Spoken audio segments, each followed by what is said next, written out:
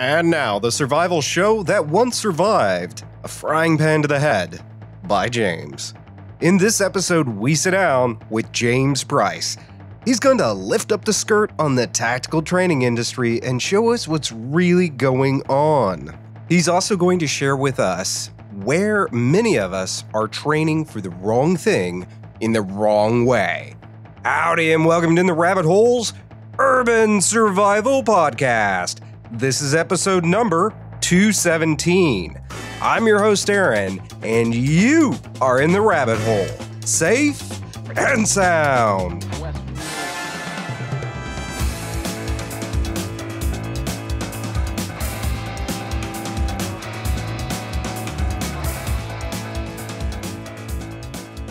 Remember, ITRH is technically on summer break. The show will be back in full swing for Season 7 starting August 7th, 2017. In the meantime, you will receive an ITRH Summer Shorts episode every 3 weeks. Then, August 7th, we'll be back. This is going to be a full-length episode as an exception and encore. Now, before we dive into the episode, I'd like to set the stage a bit. We begin and end every episode with a simple message. It's our motto and the thing ITRH promises. In fact, it's the ITRH tagline. Stay safe and sound. We spend most of our time on the safe part. That's the exciting stuff, right? But it's important to address the sound part from time to time. And sound means sound in mind. This unpacks to doing things for the right reasons, preparing for and nailing down our preps, starting with the most likely, and making the most out of our limited time and resources we have. About a decade ago, you would have found Jonathan, Jason, and myself, and a few other friends, feverishly looking up tactical schools and gear. But there was a problem with what we were doing. We were acquiring skills starting from the least likely. This can also be said about the gear we were acquiring. This episode addresses that. And I do want to point out, my scope of what I'm concerned about and see as possible are more broad than James. But the core message is the same. Train the way we prepare. Start with and master the most likely first. With that. So as an encore, we've been talking a lot lately about skills and have kind of pushing, if y'all didn't get that, I've been pushing for people to get out this summer and get some classes and get some skills and spend less time buying gear and more times filling your head with wonderful knowledge. And James and I were talking. He had a thing that he really wanted to talk about, which was a no bullshit view and the things to be aware of when you're going out to these tactical schools and things like that. Because there is, at the end of the day, marketing with the intent to get you to buy things. And there's a place for marketing. Good marketing does good things. Bad marketing does dumb things and gets you to spend money uselessly. And so today we are going to lift up the skirt on tactical schools. So James, welcome back to In the Rabbit Hole for the Season 6 Encore episode. Oh, great. I get to be on the encore. That's awesome, man. So I get all the special episodes. It's great to be back. It's real good to be back. It's good to see you again. I mean, we've been talking about this kind of on and off, like in phase 2, about some of the things that go on in the firearms training industry, because I was briefly in it for a couple of years, and now I don't really teach commercial classes anymore. I do some guest teaching occasionally, and I mostly just train people going overseas with our mission teams. But now that I'm not really in the industry, not that I was never really a dude bro guy in the tactical training industry. So now that don't really worry about burning any bridges, I wanted to kind of go over some what I call shenanigans in the firearm training industry and things that you should be aware of. But before I start, first thing I want to say is I'm not being overly critical of training companies. I understand you have to make a living. I look at firearm training schools very much like martial arts schools. In order to pay the rent, you got to do that super kicks with kids on Saturdays. I mean, that's just the way it is. So I get it. Though, when it comes to the firearms training, tactical training, I feel like there is an aspect of it that could be very dangerous for some people. So I just wanted to kind of an FYI about the shenanigans going on in training schools and with training instructors, just so people are aware of it. So when they choose a school, when they choose an instructor, and when they choose a subject of what they want to learn, they're getting the best bang for their buck for their particular situation. So is the big danger overconfidence in abilities? Oh, that's a huge one. Yeah. It is the biggest one. I mean, I'm going to go over that a little bit, but schools are not around to make you feel bad about yourself or bad about your skills. Otherwise, why would you ever go back? They're based on repeat business. If you come in and they're like I tell the students that come in for our MPSD training, you are terrible at shooting. You're lousy. You're an embarrassment to yourself. Fix yourself. Learn how to shoot. Now, I can do that in this situation because it's towards a goal and this is real world. These people will eventually go overseas with us and protect us in the world's most dangerous places. If I was running a training school, I got to be like, you did great, man. Thumbs up. Because I'm thinking about, I got that house payment. I got this, I got that. There's 1,000 other dudes teaching out there. So I do get that. And I don't really fault them to a certain point. I mostly, honestly, I blame the student. I blame the consumer for asking for something that they don't need and basically forcing all these schools and instructors to do these things, even though it's completely irrelevant to their situation.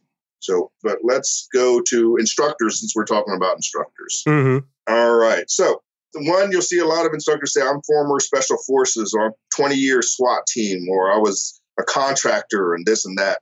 That's great. And thank them for their service and protecting our community. It's all those are very, very noble things.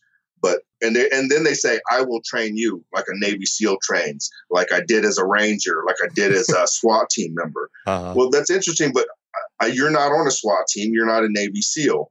So the particular techniques, I like to kind of compare to the old Magpul videos, which those techniques are very, very good. They're very fast if you practice them 100,000 times. I mean, if you see the Haley's videos now of him doing it, he's so fast doing those techniques. Oh, yeah. He's practiced a million times. Try doing that right now under stress. It's not going to happen.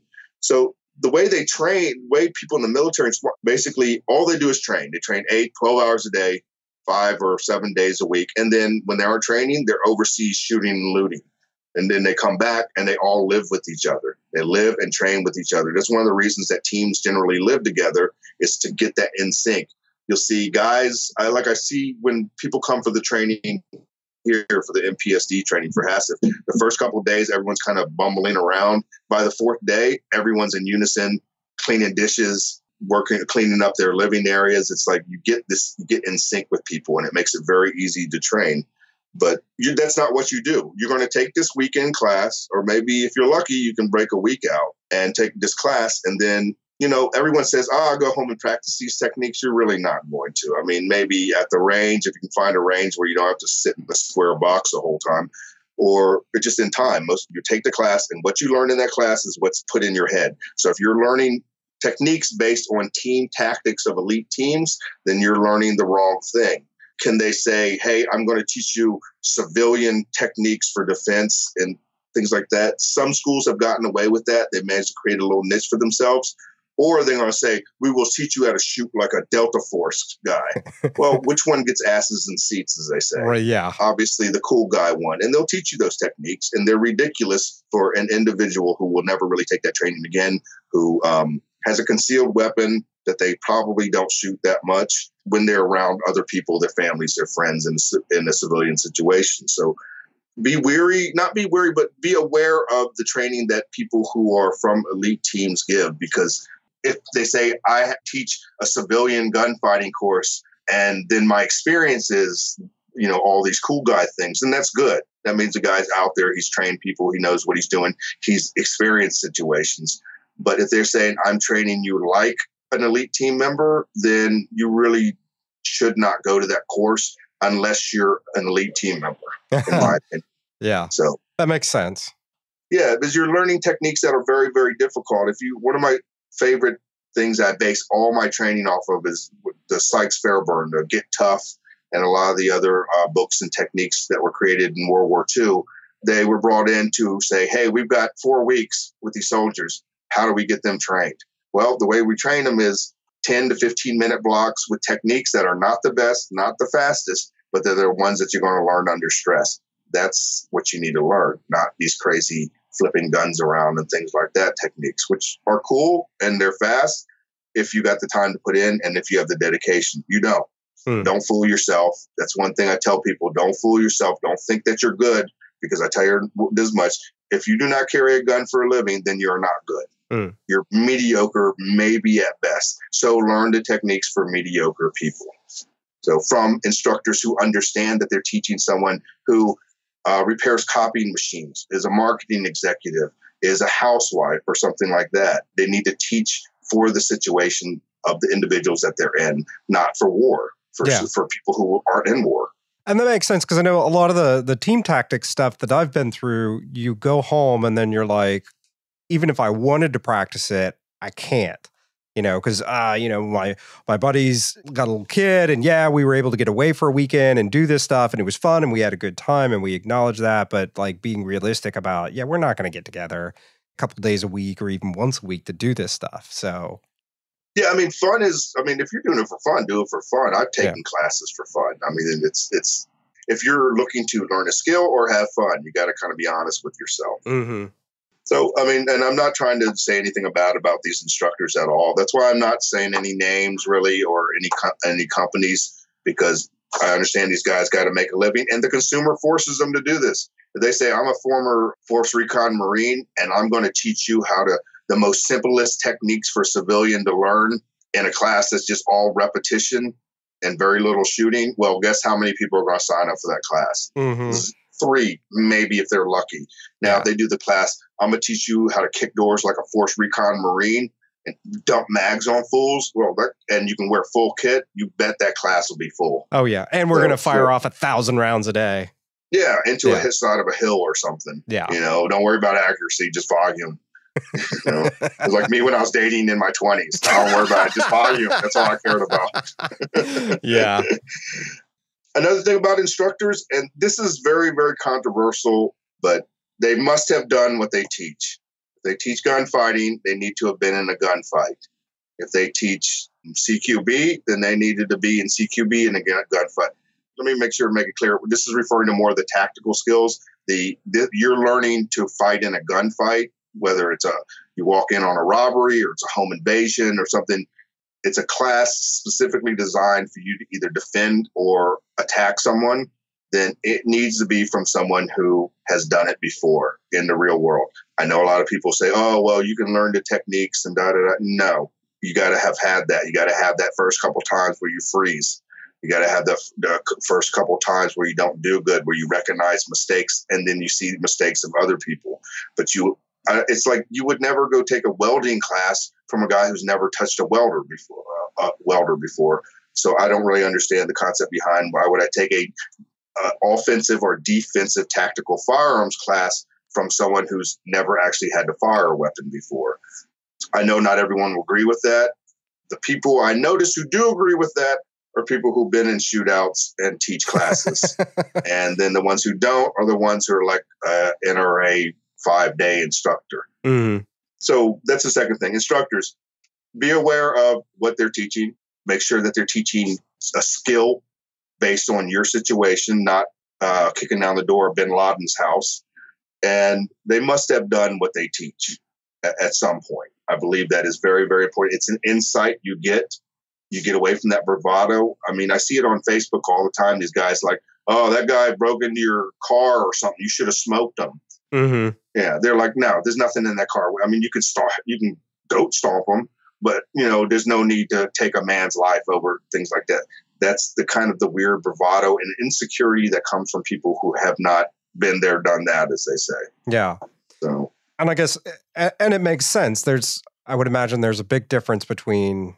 Not even imagine. I can just flat out say without having experienced it, there's a huge difference between actually having had to have taken somebody else's life and talking about it on the internet. Sure. And when it comes to other things, which I'll go over a little bit, you do need those basic training. But I really do believe if you're going to take a tactical, defensive, or offensive training class, it needs to be by someone who's pulled the trigger before. I think that's very important. They have an insight and they have a respect for life. That it sounds odd that a person who's taken a life would have more respect for life than someone who hasn't, but they understand what that decision is. more than anyone else. So the way they teach, the way they will react if you say something is based on that, because it's not a joke to kill someone. And, they have the stress, they have the experience, all these other things they put in that helps them be able to become good teachers. But it's something I really, really stick by. Yeah, no, that actually, to me at least, that makes perfect sense. And to give a shitty example, I went deer hunting all of once. I shot a deer, lots of bravado going into it, walked away from it. I wasn't a mess afterwards, but I said, I just really don't enjoy that. And I sense it whenever somebody says, "Oh, do you hunt?" I'm like, I've just never found myself to be that angry at a deer to feel the need to go hunting. And I don't begrudge anybody who does, but and like I said, I'm qualifying this with this as a shitty example, but I get it. It's like, once you do it, you're like, oh, okay, I don't like that. There is a difference. And that's a good mindset to have when you're training other people who will potentially take a life. That's funny you tell me that story, because it reminds me of something that happened when I was in Iraq. We had a guy come in onto our team. He was a former military. He went to Ranger school, but he wasn't a Ranger. And he was a good guy, had a lot of experience, but he was in this kind of weird period in the military for a few years where he never deployed anywhere. So he got all this military training as a 18B and never actually went out and did any shooting and looting. But he got in a job on a mobile team and it was a team that I was on.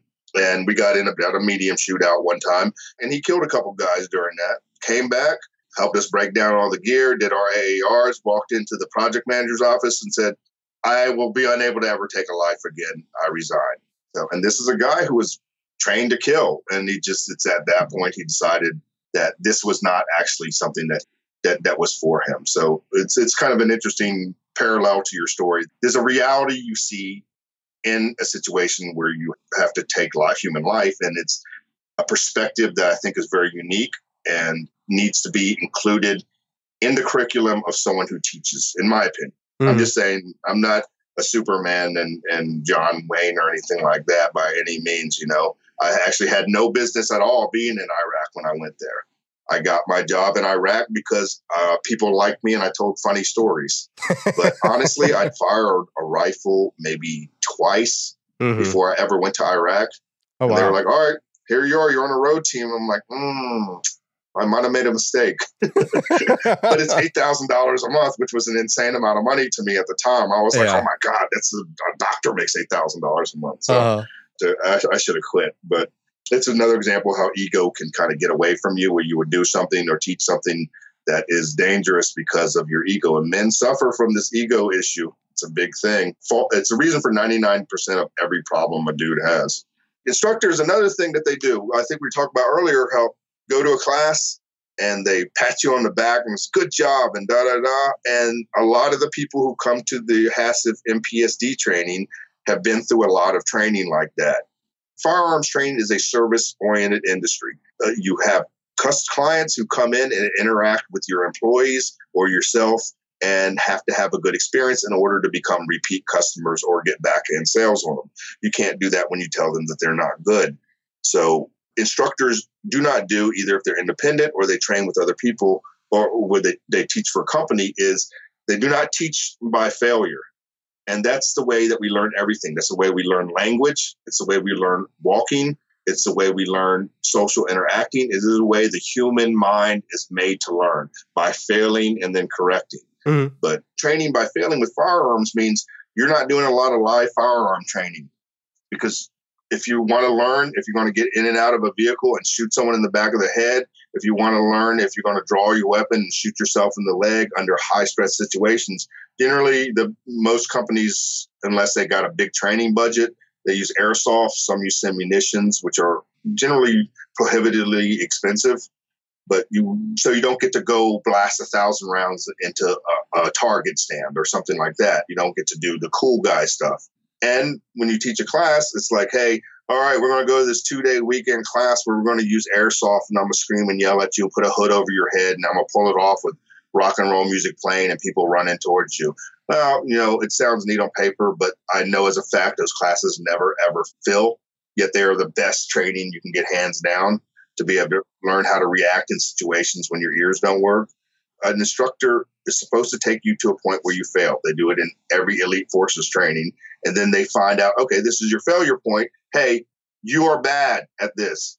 Let me fix it. And then find the next failure point. You're bad at this. Let me fix it in front of everyone. Now, if you paid for a course and all you did was told how bad you are, and then you improved, and then you failed again, and they said you're bad again, I mean, you're never going to go back to that school. It's going to make you feel bad. You're doing it in front of other people, too. It's embarrassing. Yeah, most people wouldn't enjoy that. Yeah, the instructors have to be brutally honest to be able to develop a student. Because of the consumer, who generally got thin skin, they simply cannot do that and survive and make a living. So because of the consumer, they cannot run classes that do not have tons of live fire, which is silly. It's a bunch of live fire while standing still at a target is I don't even see the point of it. They don't use live fire. They are very hard on students. They show you your failing points. In front of everyone, you get to fail and then fix it. That's how you learn. But training schools can't do it. I think there's maybe one or two, maybe one. I mean, I tried to run a class like that. And all it did is cost me money. Because no one wanted to go to it, because they want to be able to get on that gear, get on the range, fire a bunch of live ammunition, not pay $500 or $600 to play with airsoft to learn your failure points. Mm-hmm. So go to a class that doesn't have live fire, uses simunitions or airsoft, and will really, really push you. There are a lot of schools that there are some schools out there that do it. Expect the class to probably 50-50 get canceled because they can't fill up enough student spots, but keep trying. Show these schools, hey, I understand, okay, you had to cancel the class. No big deal. Put me in for the next one. I'll try to get to it, and show these schools, hey, people want these classes because that is where you're going to learn. Learn by failure. Imagine if you were a baby and it's like every time you didn't walk right, your mom was like, oh, it's okay, just crawl. Well, I mean, you'd be crawling as a grown-ass man then. And that's what firearm schools do. That speaks to even a generational thing that right now a lot of people piss and moan about millennials. And I think in a large part, that's really what most people agree is the root cause of millennials being, and just to make this quick and easy, like soft, is that they weren't allowed to fail. Yeah, and because of the customer in the firearm industries, instructors have to create a millennial shooting course for grown-ass men. And I think it's embarrassing. And I'll tell you what, those guys who come to my training at MPSD for HACCP, none of them are good. None of them.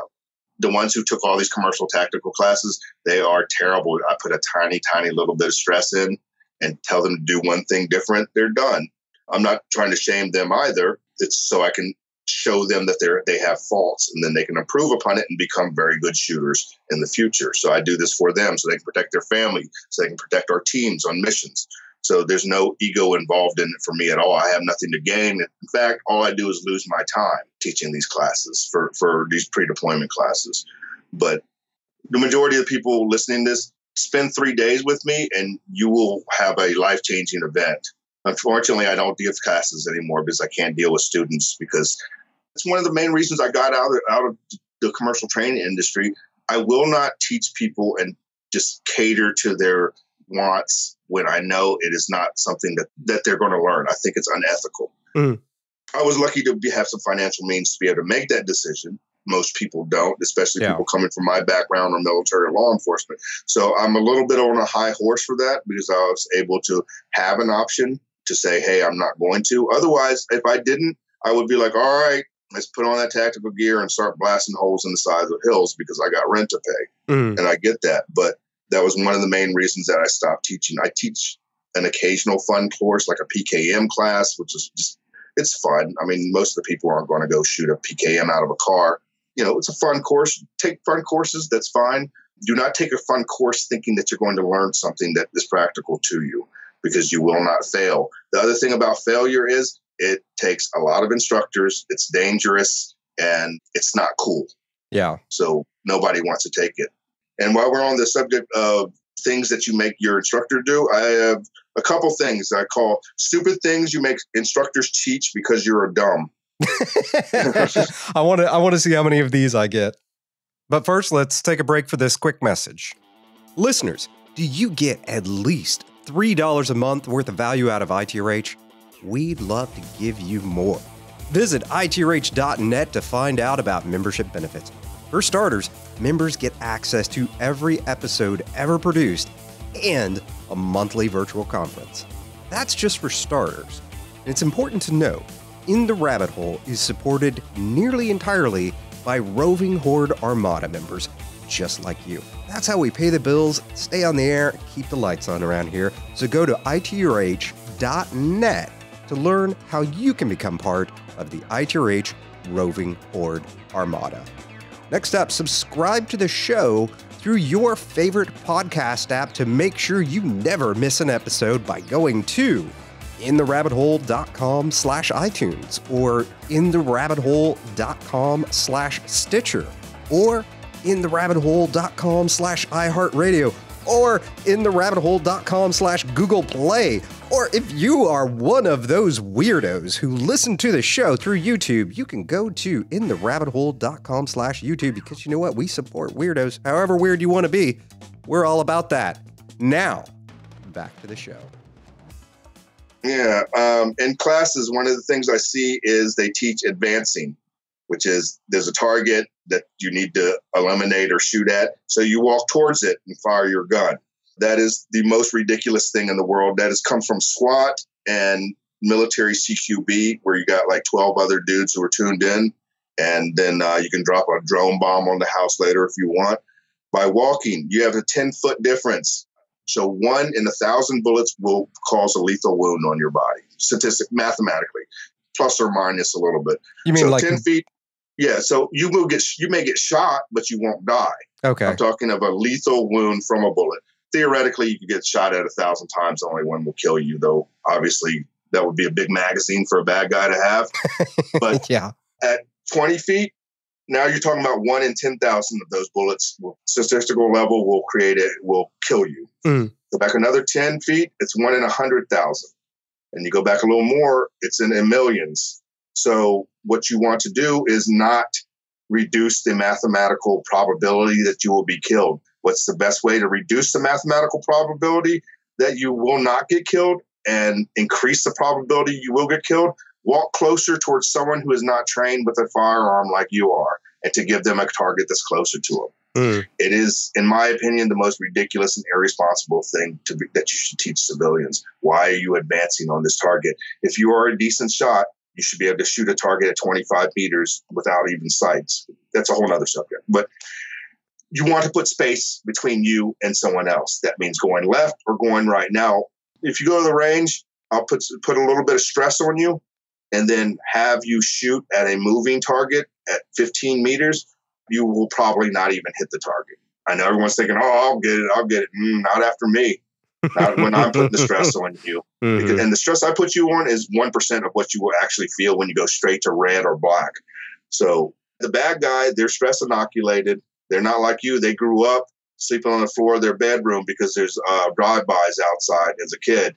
They grew up having to constantly watch their back for violence that would kill them. They have stress inoculation that you do not have. You grew up in a nice neighborhood or even an okay neighborhood, but I doubt there's many times in your life as a child that during the day you had to worry about being murdered at least 20 or 30 times. So they have stress inoculation. You do not. What you have is skill, and that skill is range. You can hit a target farther out than they can.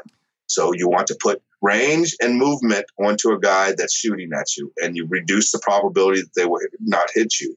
You do not want to close in directly squared up with somebody because you're going to get shot and killed 100%. You know, that's interesting, and I can actually only think of one course I've ever taken where we were treating and returning fire. There's a bunch of courses I took that were not necessarily intended for civilians, and those I understood. But, you know, it's interesting.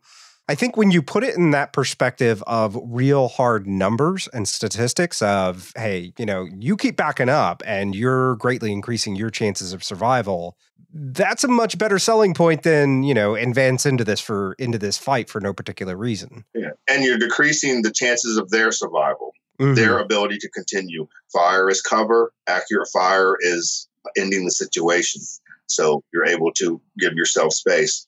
But the reason that instructors teach this, students want it. It's cool. It's SWAT team shit, man. Yeah. And it allows you to have a very large group of students be able to move and shoot with very few instructors and range safety officers. You're all walking at the same pace. Nobody's above the moving firing line, and there's no walking backwards, which you're more likely to trip. If you move sideways, left or right, then it's only one person on the whole firing line at a time. That means you have to have less students also. So it's a cool way for people to think that they're moving around and doing cool stuff. And I saw it in a movie and I saw it on 24 where you advance on a guy and smoke him. But no, you're going to get killed doing that. It's ridiculous. I hate that any instructors teach it. I always teach, even to MPSD guys who are going overseas, everything. If you are firing your gun, you are running away. Period. That's good. That's what you're doing. 100% of the time. If you ever stand still and shoot, you're going to get killed. But you pull out your weapon, you're firing. You are going either to the left, the right, or behind you. No, I was pointing out that there was only one class I ever took where they did teach retreating, and I'm going to call myself out on this. Even playing with my CERT laser pistol in the house, I have a tendency, not even have a tendency, I'm just going to full on admit it. I do advancing drills in the house, and I have never practice retreating drills. And so that's a huge point, because so much of the classes I've taken and everything else, and because it's cool, have been around advancing, which is something, you make a great point. And it's a hard sell. I would love to do a class just called Runaway 101. Because that's what you need to do. The other thing is, why, if you're advancing, you're in public. Most people are with someone else, a family member, a loved one, their child. You're going to leave your kid? And the other thing is, in a home, you're going to advance away from the bedroom with your wife or child. Maybe they're not armed. Maybe they are armed. And the chances of them accidentally shooting you when you come back through the bedroom door are pretty high. You need to learn how to peel. You always go back. Always go back. That's what you need to learn. And going back on the last subject, you're not good at shooting under stress. I know you're not good. So do not add in, let me increase the chances that this bad guy who has better stress inoculation than I do, let me give him a larger, bigger target to shoot at the same time. I am not really that good at shooting under stress. So you just give them these opportunities, advantages, mathematical advantages over people who you should beat in a gunfight with even a minor amount of training. We see the second stupid thing that you make instructors teach, transitions, going from a rifle to a pistol. I hate every time I see someone do that. I want to hit them over the head with a frying pan. I was like, you will be in a situation where you have an open carry style holster, no jacket over it, a slung weapon, and then you're going to fire out 30 rounds. Well, and of course, they always teach this drill advancing again. So while you're advancing, somehow you manage to blow out all 30 rounds and not end the situation. And you're in such a hurry, you then have to flip your weapon over to the side and then go for your pistol and then mag dump another 17 rounds. That's ludicrous, because you will not have all those weapons with you. You will not have all the gear with you in a big shootout.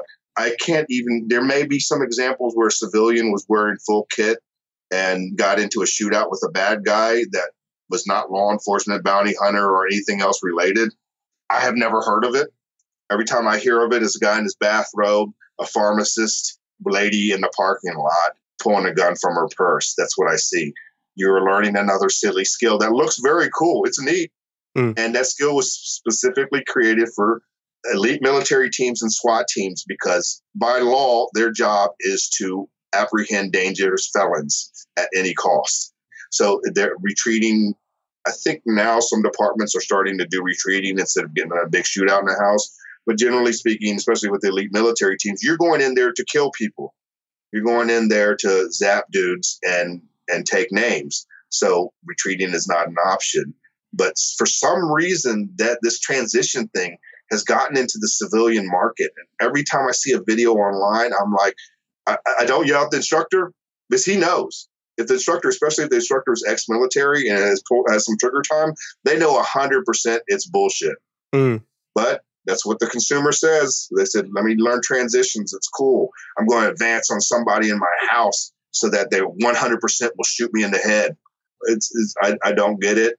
Do not make your instructors teach you these things. Do not go to classes where you advance, where you do transitions. Make all those classes disappear from the tactical firearms market. Unless you're on a SWAT team or you're military or you want to do it for fun. Okay.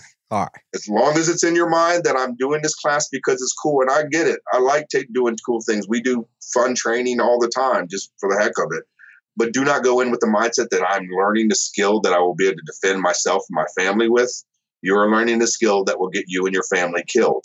But if you got a free weekend and you're like, man, I just want to have some fun with my buddies and advance and kick down doors, go for it. Have fun.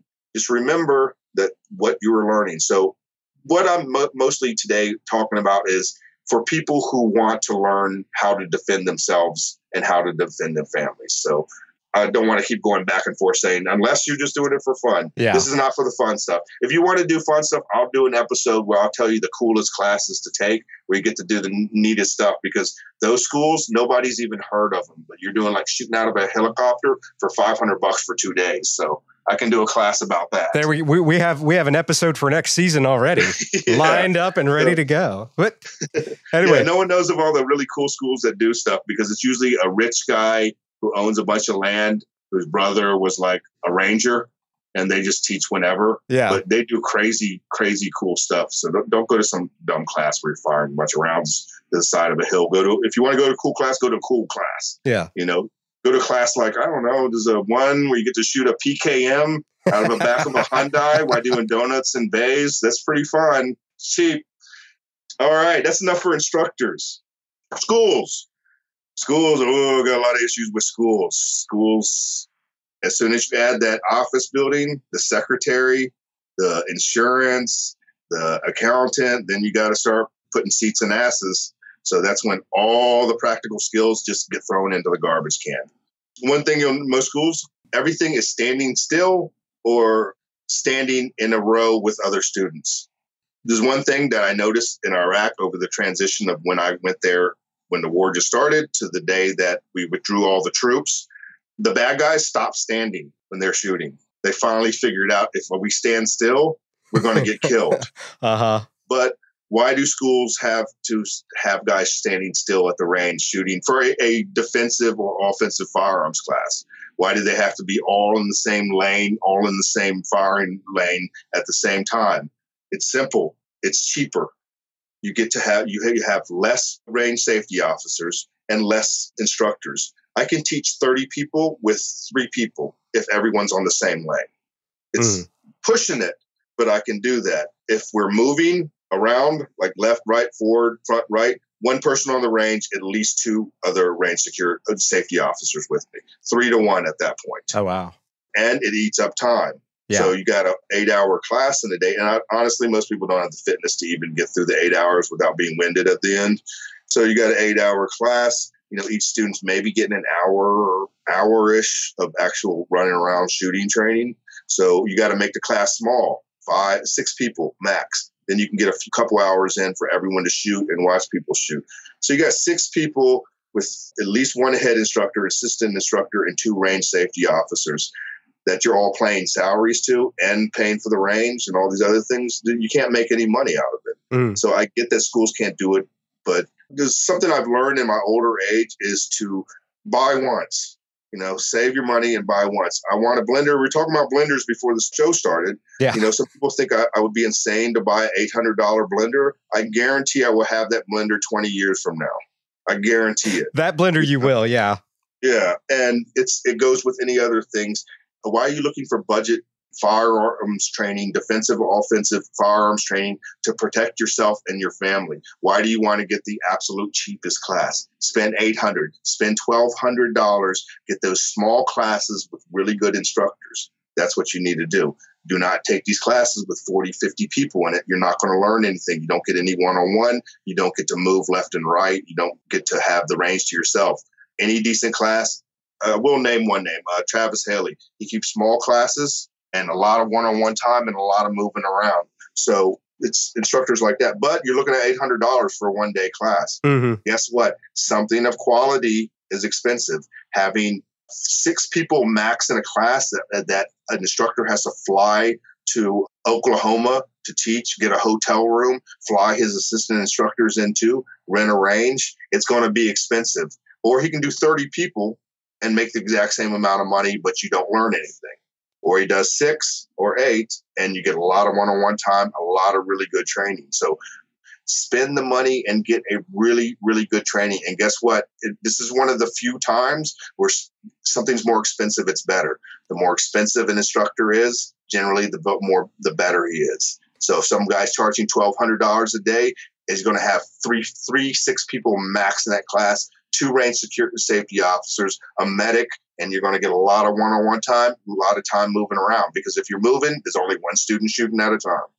You know, you bring up a big point, and this is something I've been trying to figure out lately is the mentality there. Because people, whether they realize it or not, even if they buy $800 or a $1,000 AR or up, but then they won't spend that same amount of money on a class. And they're like, well, you know, I spent all my money. And it's like, well, then they go and they don't even realize it. They'll go dump another $1,500 into that AR on optics, on accessories and doodads and kit and stuff like that. And it's like, and I'm not harshing anybody. I get that it happens, but I'm in the same boat. I've been trying to figure out, I guess for the last 6 months, this has been on my mind. Like, why do people do this? So that makes sense. Because it's cool. And that's a good point. If your kit and your gun combined it costs more than the class you're taking, then you're not paying enough for that class. An expert, somebody who is worth your time. I mean, if I wanted to have, I don't know if he's even Bob Seger come play at warehouse here for the guys, guess what? It's going to cost a lot of money. Mm-hmm. But if I want to have the local musician in town come, it's almost free. Yeah. So you get a little bit of promotion from it. Who do you want? The guy whose time is valuable or the person whose time is not valuable? Mm-hmm. If their time is valuable, there's a reason. No one will pay a lot of money for someone who is not good. Anyone who is good gets paid to be good. There's always a joke about like medics and contracting. I can never find any good PSD or contract medics to come out with us on missions.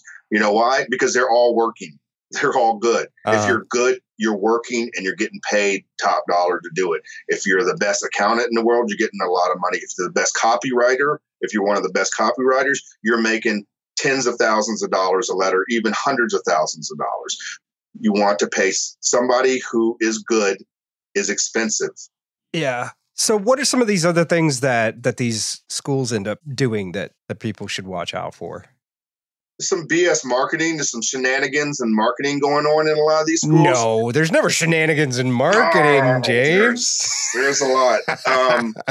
A lot of people want to get into civilian contracting, security contracting in particular. Mm-hmm. So a lot of schools are catering towards that. PSD operator course, PSD medic, and all these other things.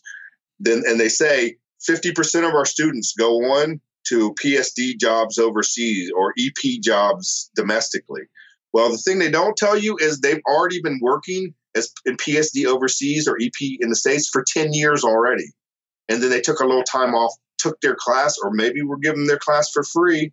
A lot of guys in the industry get free classes so they can go through it. And then as soon as they go back on the contract that they're still on. They were not fired. They just were on their 30-day leave. And then they go back and they're like, well, look at that, man. 3 guys from the last class. They went on to a PSD job in Afghanistan. It's like, no, dude, they went back to work.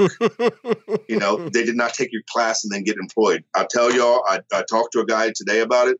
If you want to get in on overseas security contracting, you will not.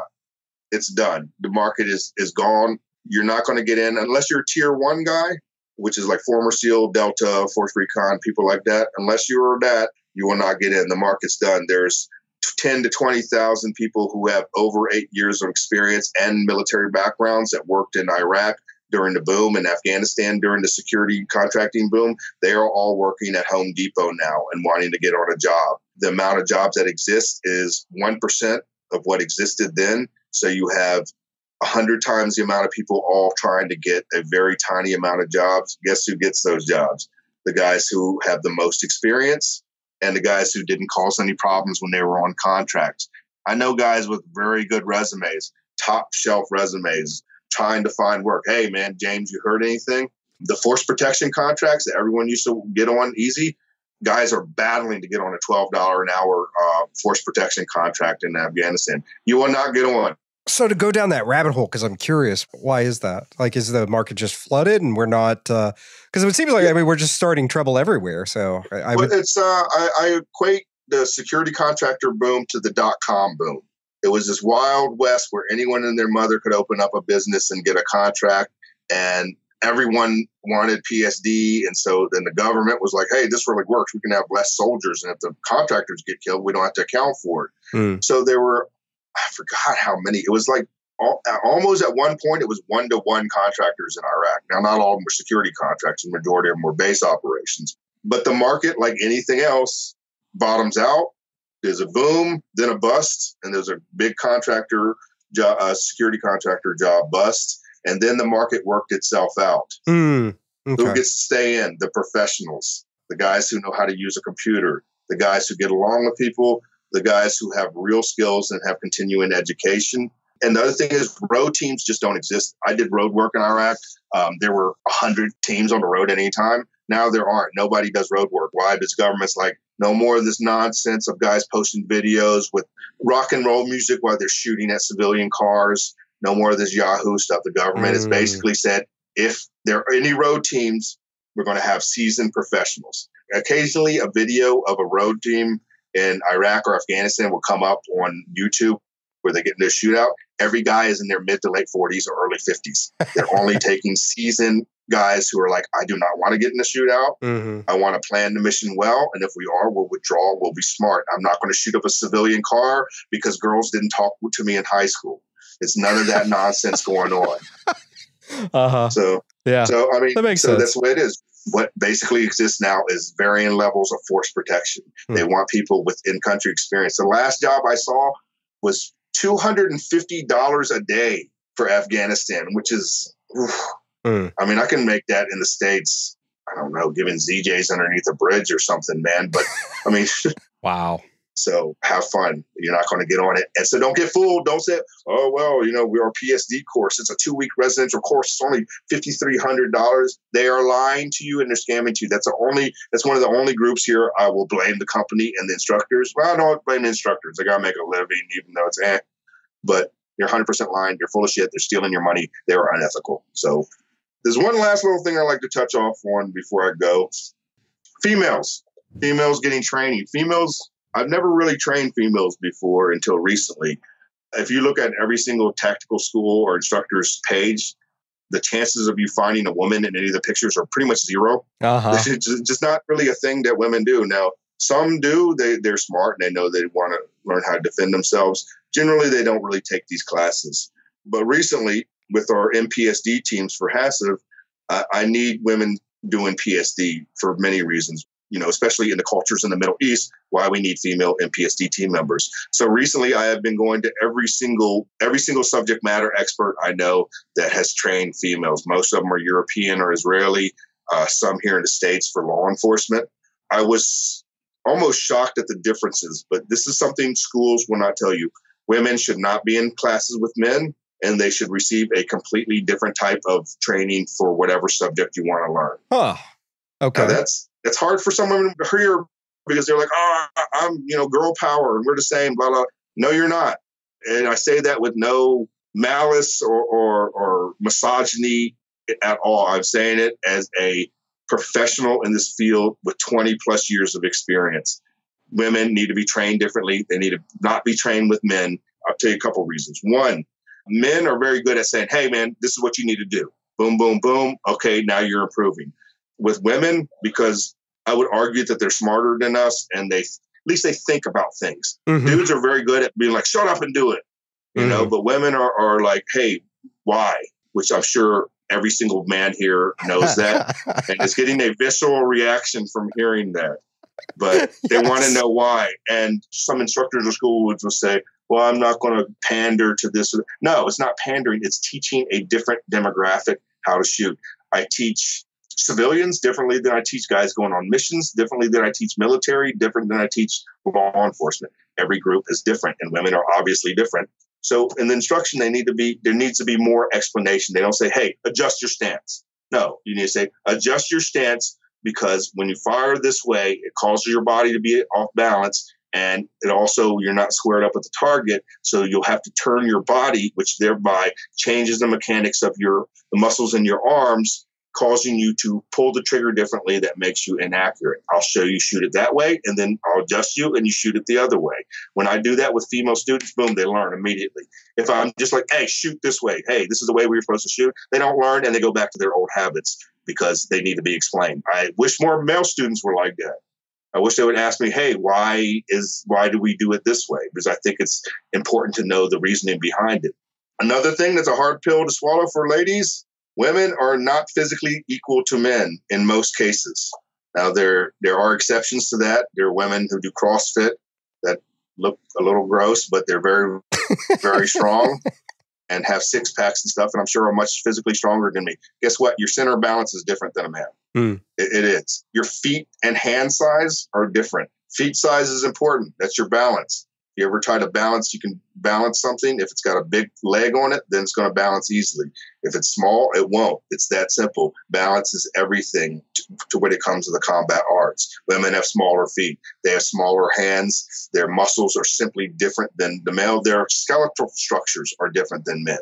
So they need to be trained a different way than men do, because it is a scientific fact that women are physically different than us. Bone structure, muscle mass, center of gravity, and even their equilibriums can be different than men.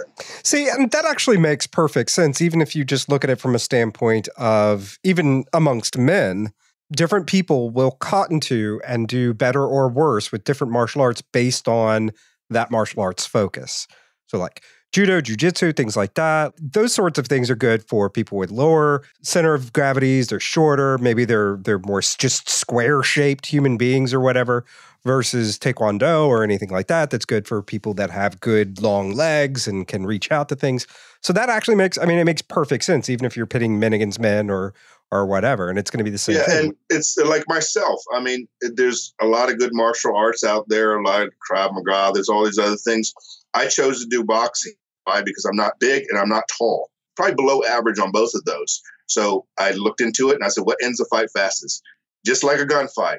You get 5 pops in some guy's nose and you know how to jab, which most people's weak hand is just worthless. I can get hit by a guy's weak hand all day long. So I learned how to end a fight fast. All I learned was boxing. And then later I learned some ground stuff, because a lot of good do-bro guys like to go to the ground. But they're not used to the way I fight. I'll bite somebody. You know, like the Muay Thai, if you're tall and big, you will snap some guy in half with Muay Thai. Mm-hmm. If I hit a guy with a Muay Thai strike at my height and weight, who's like 6'3" and like 320, I will not really do any damage to him. I'll make him mad. You know, a lot of people are like, oh, you can, no. It's nonsense. But what I can do is I can punch him in the nose 16 times before he even gets that first hit off. Then I can run away. So, or get a chair or something. So I learned it's the same thing. So I understand my as being a shorter, smaller dude, I understand what I need to do to learn how to fight. Women have to understand that it is very, very different for them to learn how to fight. The other thing is situations women get put into. I remember I was friends with this female police officer. She was physically large, broad shoulders, definitely owned a lot of flannel and drove a Subaru Outback, 100%. She said that every single time she's alone, it doesn't matter how tall, big a guy is. He can be 6'5" or he can be 4'9". Every single time they want to fight her. Why? Because they just especially in the macho cultures that come from the criminal people who are most likely be involved in criminal activity, women are always considered weaker.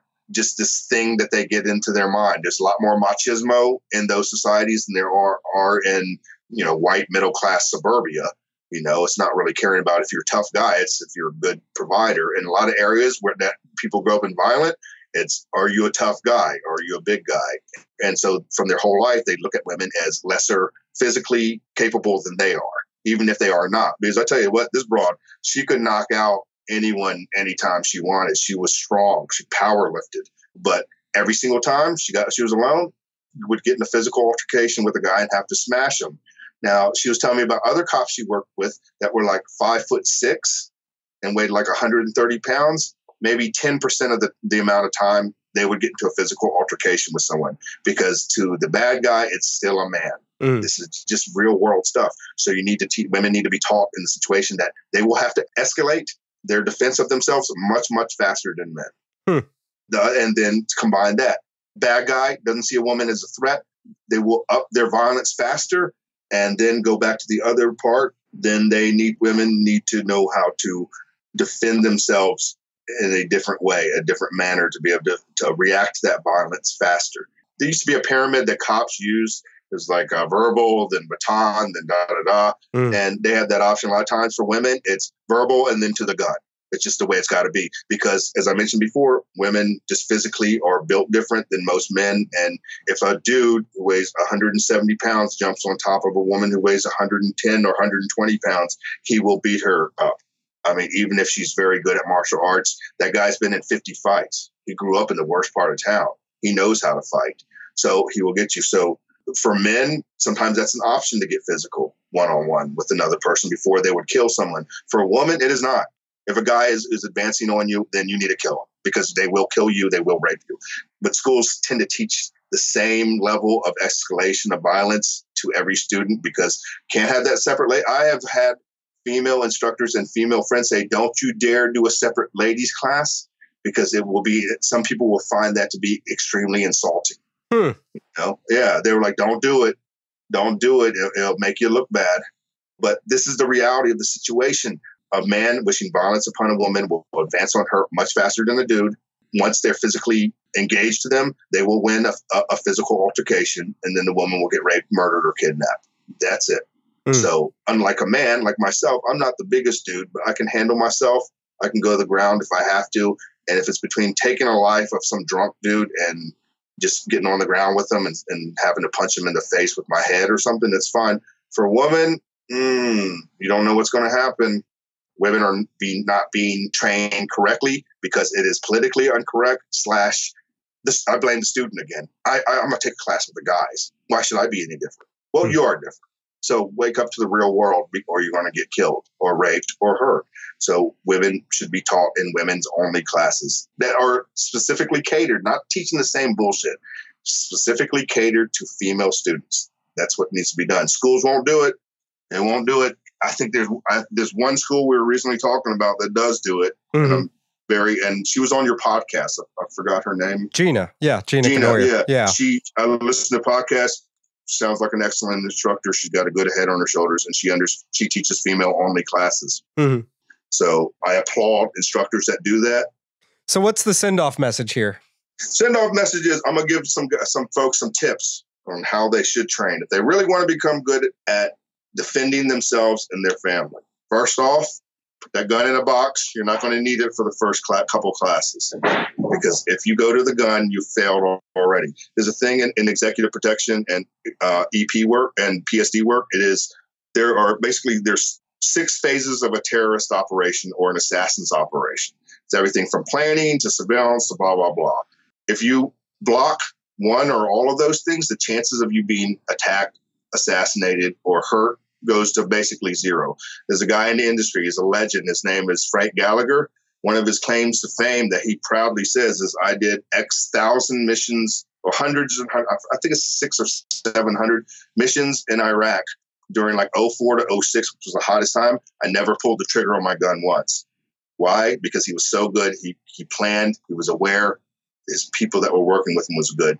You fail when you have to shoot. There's always a way to avoid the situation. Outside of a black swan event, there's no reason to ever use your firearm. So it's great to have those hard skills. Soft skills are how you defend yourself and your family. Those are what you need. If you, as on a daily basis, when you plan to do things, when you go out with your family, when you close your door at night, if you know these very, very simple soft skills that will not interfere with your life, the chances that you are a victim of crime outside of a black swan event are basically zero, as proven by someone who did hundreds of missions. 05 to 07, running missions, high-profile State Department PSD missions in Iraq and never pulling the trigger once, that is godlike. But that's how good he was. He planned out everything. He denied the enemy every opportunity to inflict violence upon them. And if you learn those skills, you can do the exact same thing. So the first thing, if you want to be really, really good at defending yourself and your family, you need to take a class on situational awareness and basic security knowledge. The best thing to do is to take an executive protection course. Avoid ones that have more than one day of shooting. That's another thing. All EP schools, They have to put in shooting, even though there's never been one recorded instance of a licensed bodyguard ever shooting anyone in America ever. But they have to do it because of marketing. I get it. But try to find a school that only has like a 1-day thing. A lot of schools will teach them in the evenings for guys who want to get into EP work. Take that class. It's great. That is every single person that comes work with HACCP or who will want advice, I say, take this class. This is the basis of building all of your skills off of. You will learn how to recognize danger. You will learn how to plan around it. You will learn what situational awareness is, and you will learn how to do all of that while you are with people who are untrained. That is the big thing. The chances of you being with a fire team of buddies when you're out with your family going to a movie is 0. You're going to be alone. You're going to be with your family. So let's base your situational awareness and your defensive awareness skills off of that. So take an executive protection class. Leave your gun at home except for that one day. You know what? Don't even show up on the day that they shoot. It's worthless. There's no need to even do it. So I just saved you a day off of the class. Just tell the instructor, I want to do this to protect myself and my family. I'm not interested in shooting. Now you just saved a bunch of money on range fees and ammunition, but you get the skills that you need. The second is get basic marksmanship training. Now, there's one of the best groups is Appleseed. It's such a tiny amount. It's like the amount for a lunch. And you get 2 days of training over a weekend and just how to pull the trigger without moving the gun, which nobody seems to be able to do. No one, it's a lost skill. Mm-hmm. How to shoot accurately. In some cases, shoot accurately and fast. But learn how to shoot accurate. It does no good if you can fire your gun 1,000 rounds a minute or 4 rounds a minute and not hit anything. You need to have these basic marksmanship skills. So go back. I don't care how many tactical classes you take. Go back, take a very basic marksmanship class. And like I said, the reason I suggest Appleseed is it's cheap. They don't have those the dude bro guy instructors who are tough guys. They just have older dudes who just want to teach people how to shoot accurately. So that's the second class. Next, if you get into a shootout, it's going to be with a handgun. That's it. You will never get into a shootout as a civilian with a rifle.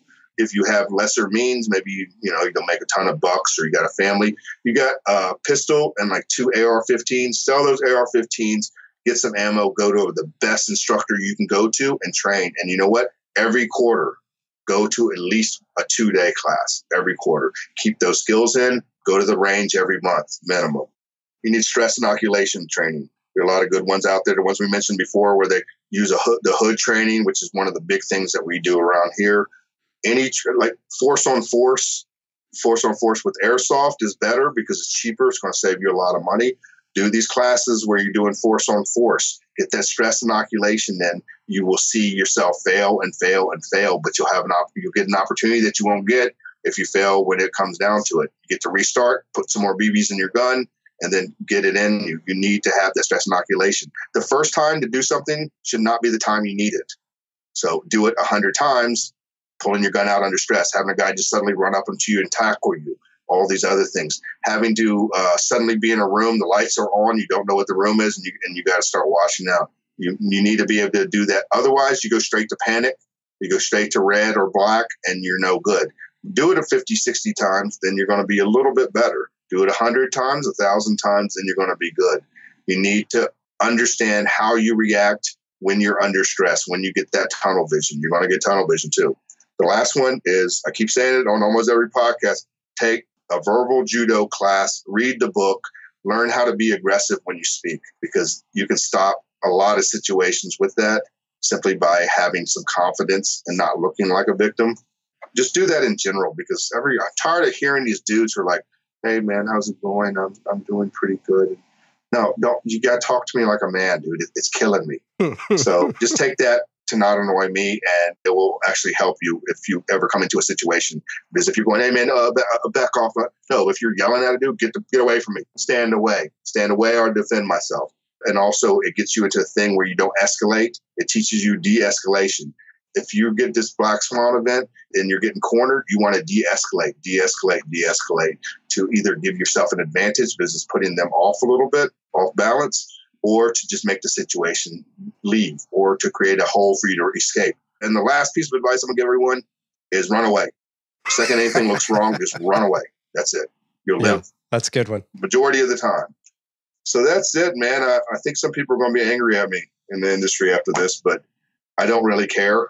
So, but these are things that have been bothering me, especially the stuff with the ladies, because these schools and these instructors who don't understand, and the students, the female students, it's really your fault, cannot train like a man. You have to train like a woman. It's that simple. We don't think you're less. As far as marksmanship is, women are superior. Their bodies, all day, skeletal structure is built in a way that they are superior shooters. So that's one of the biggest messages, because especially I've been working, in Iraq and these places where these women are just being victimized. And then my friend Stephen Dana, who runs a group called Protection from Abuse, who provides free security surveys and bodyguards, executive protection to women who are in domestic violence situations.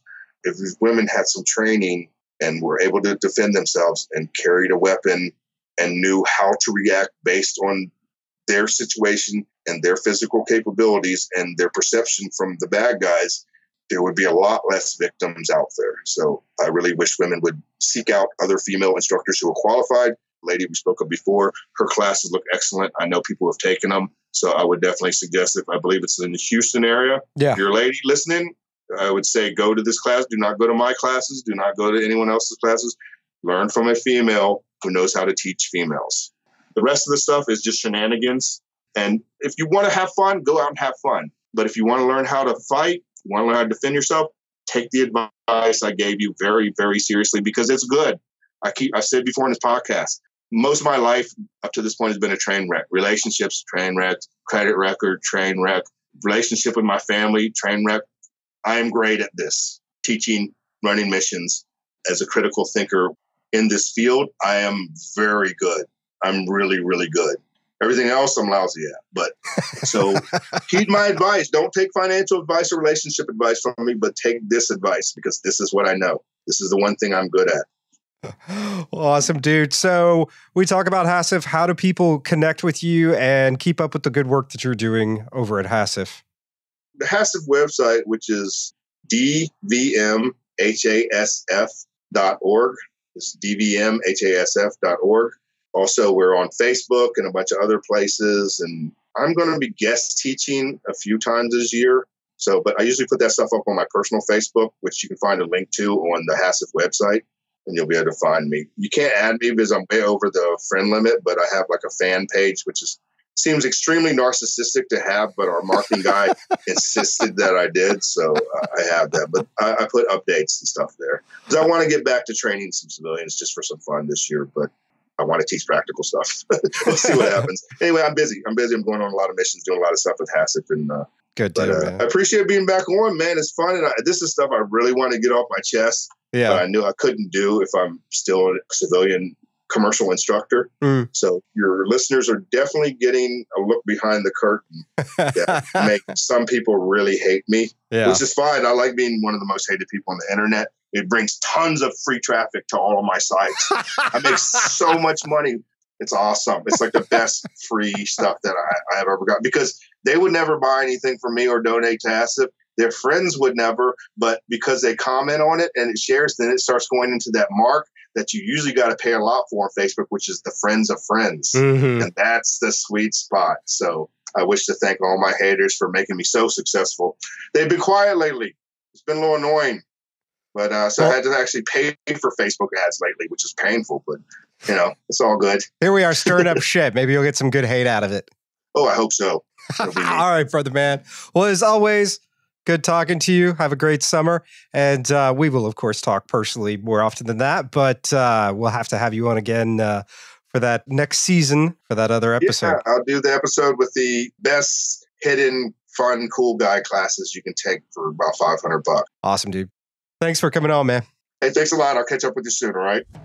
Show notes, links to James, and other resources can be found by visiting intherabbithole.com/E17. Sign up for the ITRH Roving Horde Armada to get members-only benefits and support the show. Go to ITRH.net to find out more.